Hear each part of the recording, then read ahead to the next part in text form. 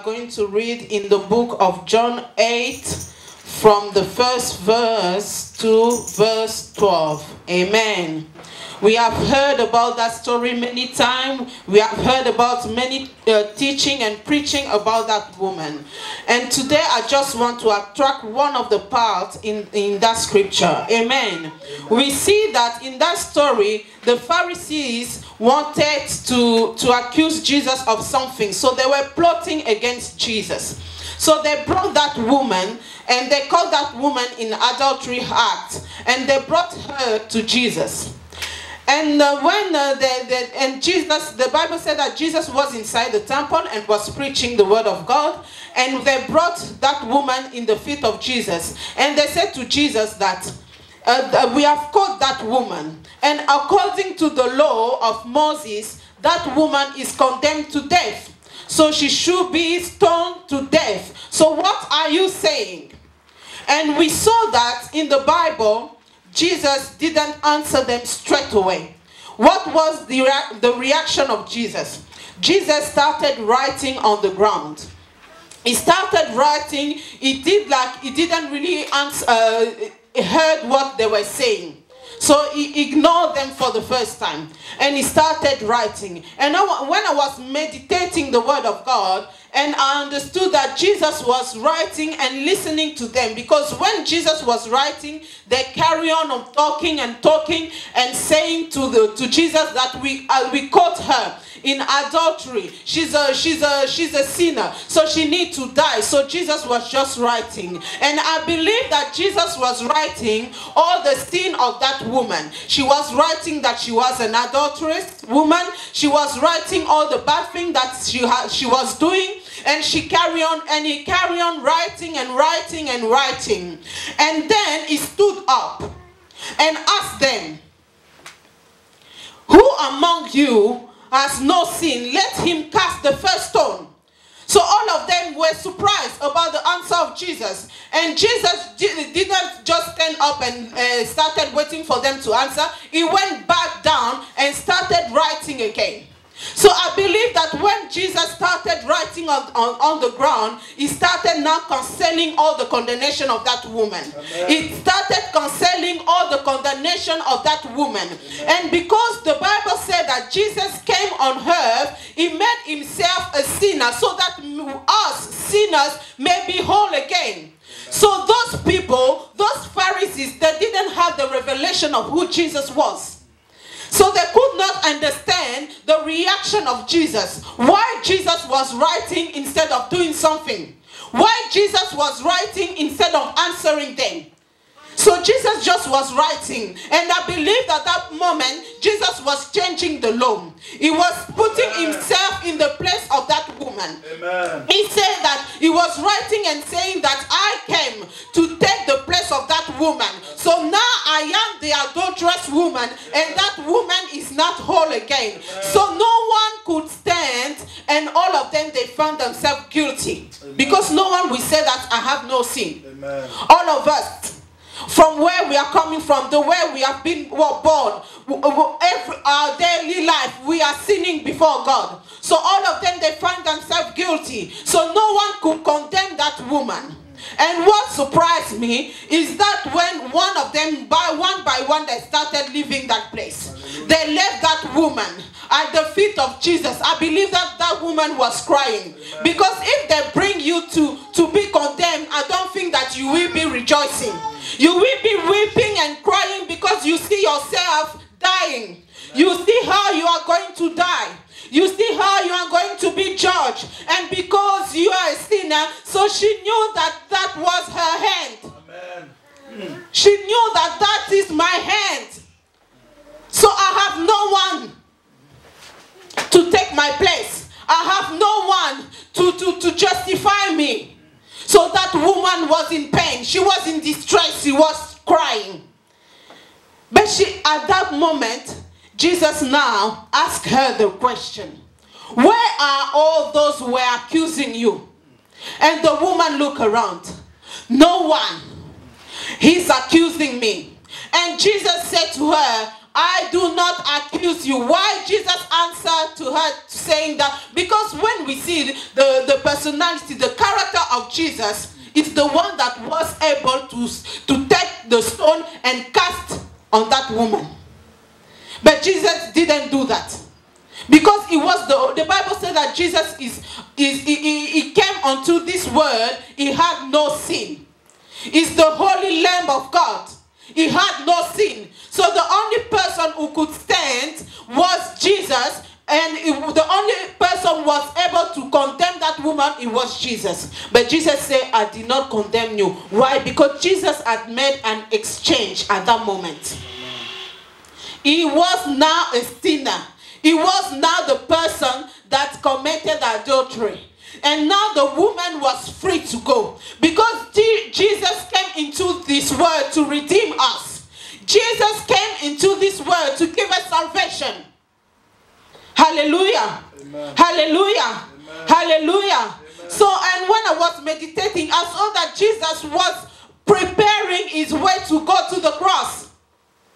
He was preparing himself to go to the cross, to be crucified, to be put on the cross, to die for us, to die for that woman.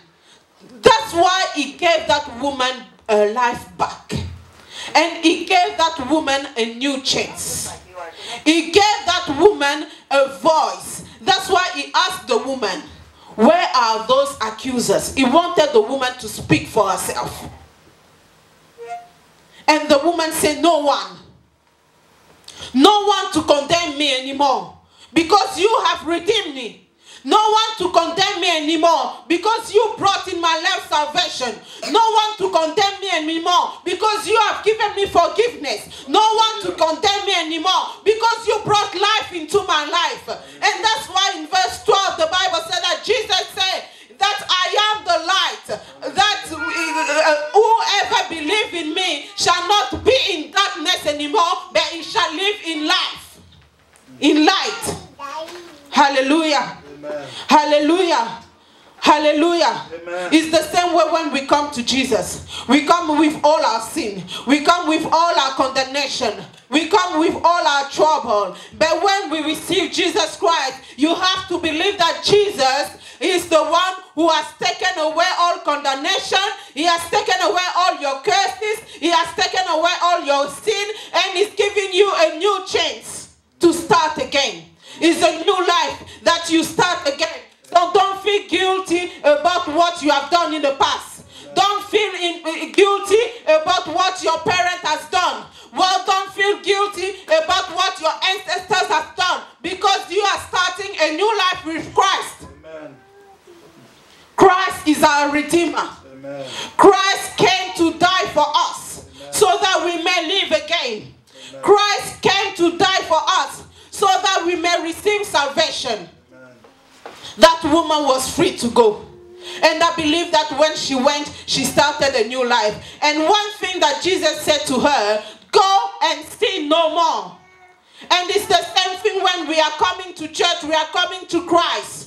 When we do our repentance, we change our way of life. When we do our repentance, we change our way of life. We are now trying to live a holy life for Christ. No sin anymore. Hallelujah. Amen. Hallelujah. Amen. Hallelujah. Amen. And many people come to Christ and they are still guilty of what has happened in the past. When you see that something is wrong in your life, you start asking yourself, have I been really forgiven about that sin? Has really Jesus forgiven me about that? Has really my life has changed? You have to believe. Hallelujah. Amen. You have to believe that Jesus has changed your life. You have to believe that you have started a new life with Christ. The Bible said that everything is passed away and everything now is new. Your life is new in Christ. You have to believe that Jesus Christ died on the cross for you. Because when we don't believe, we put in question the act that Jesus has done on the cross. Was he really worthy for him to die on the cross? If you don't believe that Jesus has redeemed you from death, if you don't believe that Jesus has redeemed you from all your condemnation, if you don't believe that Jesus has redeemed you from all your curses, Amen. Jesus gave to that woman a second chance. He gave to that woman a second voice. He wanted her to speak for herself. And to notice and to realize that all those accusers, all those people who came to put her to death, no one was there to condemn her anymore. And I want to tell you that all those people that has been sent at the end of this year to condemn you, to bring you to death, to bring you to be in sickness, to bring you to be in poverty, to bring you to be crying every day, you shall see them no more. The same way that woman looked around herself and was looking and seeing where are the accusers. They are no more there. I want you to believe that those accusers are no more there. You are free in Jesus' name. Your situation is not the same anymore. If yesterday they have been calling you a prostitute, today you are a servant of God. If yesterday they have been calling you names, today you are no more than what they have been calling you. Amen. Because Jesus has brought in you a new identity. He has given you a new identity. You are not the same anymore. You are not the same anymore. Jesus has taken your place. Amen. Jesus took the place of that woman. He made himself sinner so that that woman may be free again. He made himself sinner so that that woman may live freely. Amen. All you have to do is believe in him and walk in holiness. Sin no more. Believe that he's able to change your situation. Believe that he's able to change your identity. Amen. Jesus changed the identity of that woman.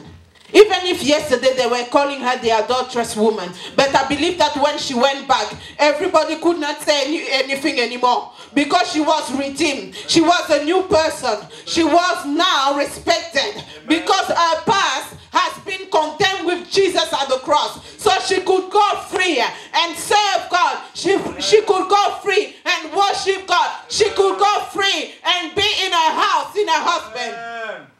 Glory be to Jesus. Hallelujah. Amen. Hallelujah. Amen. Hallelujah. Amen. Stop believing that what you have done in the past is still behind you. Jesus has taken it away. Amen. He is giving you a new chance. Amen. What you have to do is believe in it. Amen. Believe of the work of Christ on the cross. Amen. Believe of what he has done on the cross for you. Amen. I used to be like that. I used to always see that when something is wrong in my life, I always see that, oh, maybe it's reclamation from my family, condemnation that are all behind me. I didn't have that renewing of the mind when I first accepted Christ. I was always afraid of what my parents, what my ancestor has done. But I couldn't see the part of where the Bible said that when you are in Christ, you are a new creation. You cannot compare yourself with those who are in the world anymore. With the rest of your family, you cannot compare yourself with them anymore. Because you have started a new life with Christ. You are now a new creation with Christ. Amen. You are not the same anymore. Even if you can see in your life that sometimes there is tribulation, but that tribulation, maybe Christ wants to teach you something. That situation is maybe Christ is saying that if you carry on that way, something will happen. So he wants to change you. He wants to shift you. So for you to understand that, maybe Christ will allow tribulation to happen. Amen. But it doesn't mean that the Lord is no more with you. Because if you are still working in holiness with God, yes, temptation can come, but you shall overcome. Amen. If you are working in holiness with God, tribulation may come, but you shall be victorious. Amen. I remember now when we started having the renewal of our minds. I used to go to do exam, and most of the time when I was going to do exam, I was failing. Why? Because I will go in the classroom and I will feel sick. Because there were a law in our family that no one will succeed. So most of the time I was going in classrooms doing exams, especially when it's exam time. During all the year, I will work well. All my results, everything is well. But when it's the exam time, I have to fail. And it wasn't failing because I didn't write right, because I was feeling sick in the classroom. So it came into my mind, so I was always sick, and I began to be even afraid to go to where there is interviews, where there is exam, where I have to pass such exam. I begin to lose confidence in me. And I wasn't seeing that Christ has redeemed me from that. And I couldn't have that faith. I couldn't accept that Christ has changed my condition. It's not the same anymore. So I remember that when I went to do my driving test, I went for the first, the theory one. In my mind, I was saying that maybe I have to do it 3 or 4 times because I don't believe that. Because that mind was still, that way of thinking was still in my mind. But my husband said to me that you have to believe that Christ has changed you. You have to believe that you are not the same anymore. Even if in your family they are failing, you are not going to fail. Amen. Even if others are failing, you are not going to fail because you are serving God. Amen. And you are in Christ. Amen. All those condemnation are no more in your life. You have to believe it. Amen. And at that moment, I realized that I needed to see first Christ instead of seeing all the wizard of my family, or all the wizard around me, or the condemnation around me. I needed to put Christ first. Amen. To understand who is Christ in my life. Amen. To understand what Christ has done for me. Because if there is no difference in us accepting Christ and with those who are still in the world, so there is no need for us to come to Christ. Amen. We have to see that difference, and we have to believe in it. We need to have faith that when we have accepted Christ, Christ is now living in us. Amen. So I remember going into that exam room. For the first time in my life, I went into that exam room and I came out successful. Hallelujah. Thank you, Jesus. Hallelujah. Amen. Hallelujah. Amen. I needed God to do the theory back again. I went once and I came out successful. Amen. I was surprised of myself. And now I understood that I need to put Christ first. Amen. Stop saying that all those accusers, they are accusing me. They are accusing me. No one is there anymore. Hallelujah. Believe that Christ has died on the cross for you. Amen. Believe that he has given his life for you. Amen. He hasn't given his life for nothing. You have to believe. You need to hold on the word of God. Even if you see this tribulation around you, just proclaim the word of God. Like that woman said, no one is there. When you see that something is going wrong in your life, just stand up and say that nothing. Hallelujah. You shall not succeed over my life, because Christ in me is the hope of glory. Amen. I will not fail, but I shall succeed. Amen. You have to believe it. You have to believe. Don't feel guilty about what you have done in the past anymore.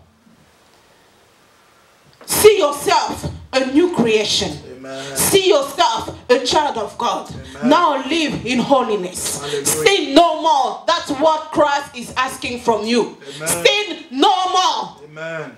Even if there is fight against you, you shall conquer, because God is in you. Amen. And he shall give you victory.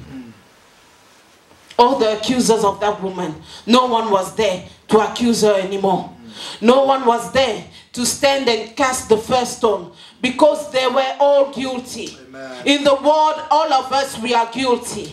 We are guilty of what we have done. We are guilty of what our ancestors have done. We are guilty of our sin. Then the only person who came and died in this world to bring us back to God is Christ. Hallelujah. Just believe in Him. Amen. And it will change your life. Amen. Believe in what He has done at the cross. It will change your life. Amen. The Bible says that Jesus at the cross, He has nailed all condemnation, all curses, all destruction that the devil has prepared against you. He has nailed it at the cross of Calvary. Amen.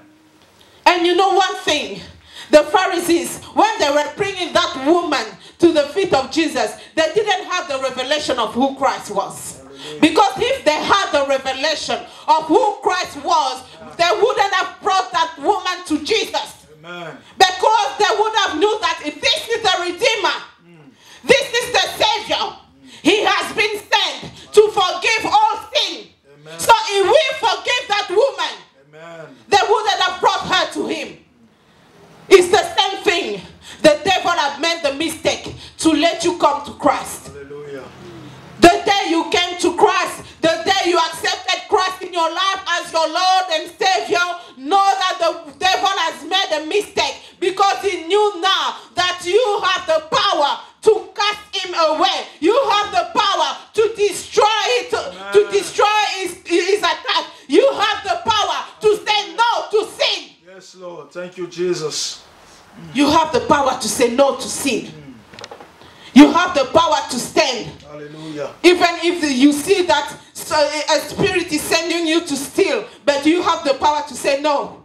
The one that is in me is stronger. I will not steal. I will not commit adultery anymore. I will not go into prostitution anymore. I will not lie because Christ is in me. Amen. Christ is in me, and I will live a holy life for Christ. Amen.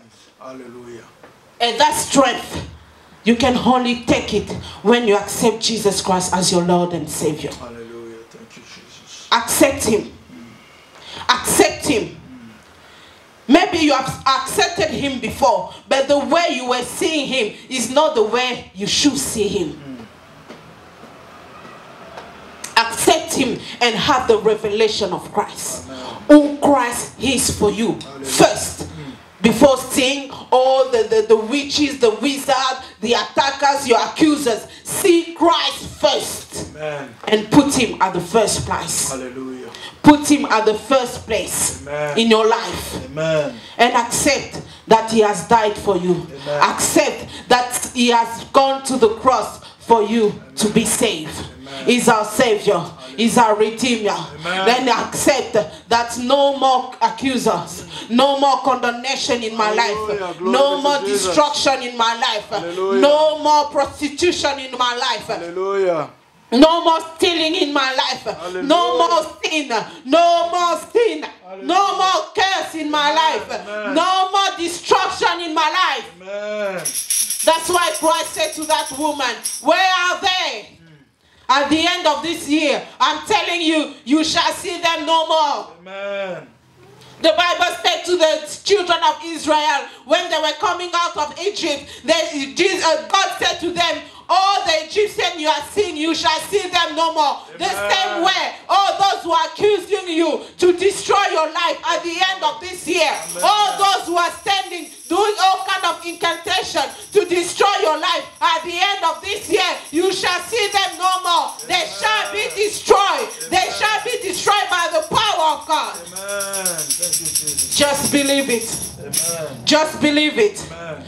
Just believe it. Amen. Just believe it. Amen. Just believe it. Amen. I want you to stand and say, Lord, no more condemnation in my life. No more curse in my life.